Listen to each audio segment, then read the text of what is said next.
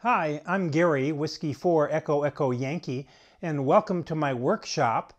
Today I'm going to install a new input attenuator on my legal limit amplifier, the RF kit.de B26 RF 2K Plus.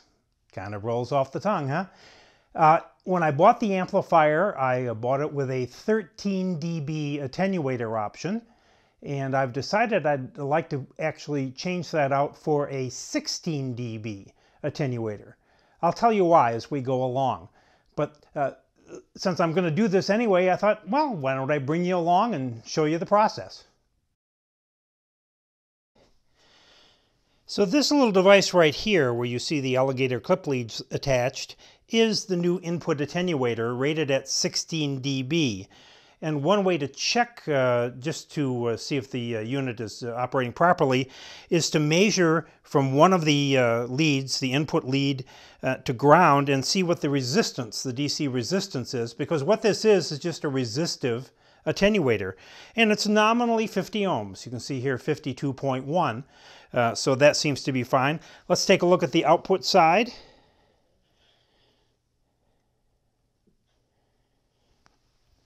And the output side is reading also nominally 50 ohms, 52.7 on my Beckman digital voltmeter.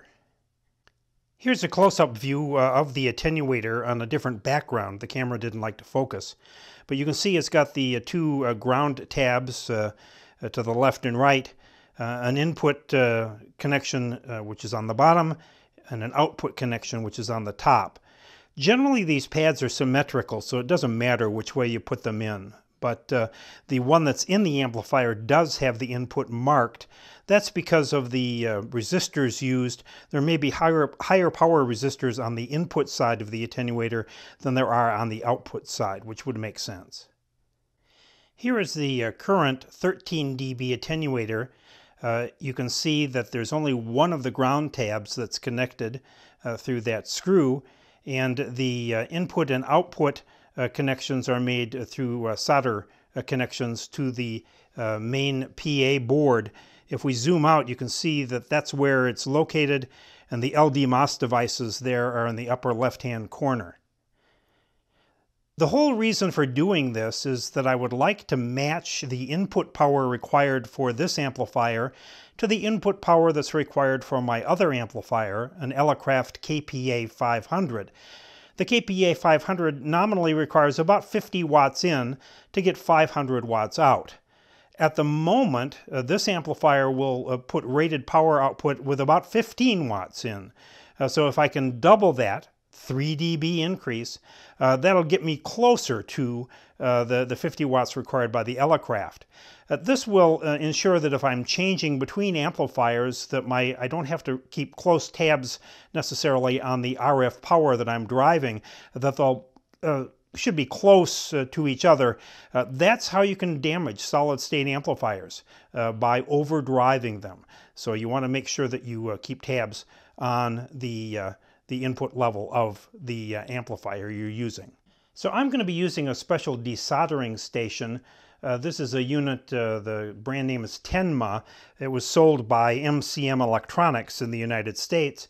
It has a heating element and also a vacuum pump that will allow me to pull the solder off the connections fairly easily, and hopefully should give me a good clean connection. You can use solder suckers, the little pneumatic devices, or you can use braid, however you want to remove the solder. But since I have the device and it's warming up at the moment, you can see the temperature climbing there. We'll use this one to remove the solder from the existing attenuator. All right, let's see if we can remove some solder.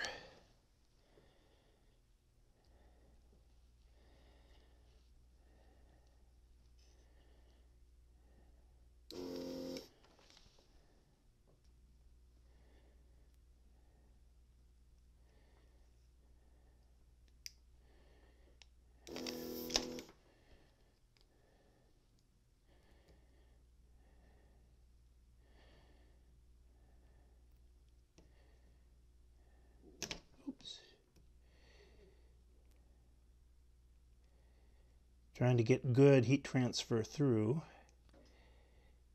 You can hear the vacuum pump.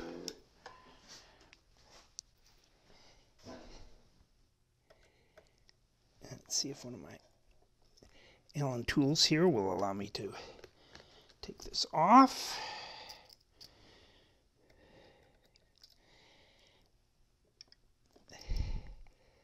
There it comes.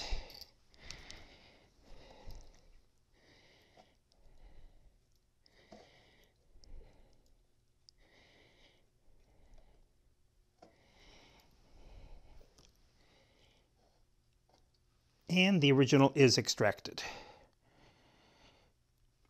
I was looking for any thermal paste, any thermal conductivity gel on the back of the unit, but there doesn't seem to be any used. All right. I'm going to put this new 16 dB. There may actually be some paste or something here on the one side where the Allen screw fits in. I'm seeing some dark colored paste there.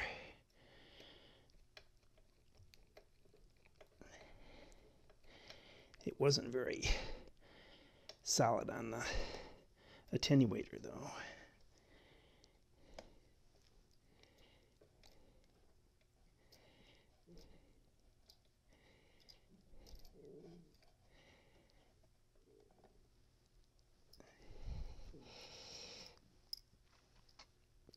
I want to make sure that this is physically clamped down.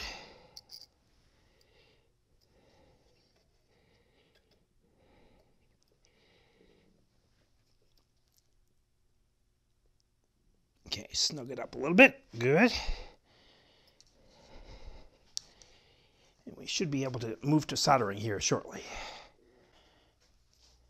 So what I have here to do the soldering is an old Radio Shack 40-watt soldering pencil. And I'm using Kester solder. It's a type 44 rosin core solder, 1.5 millimeter in diameter. And this should be sufficient to give me enough heat to get this to flow. We'll see. Oh yeah, it seems to be.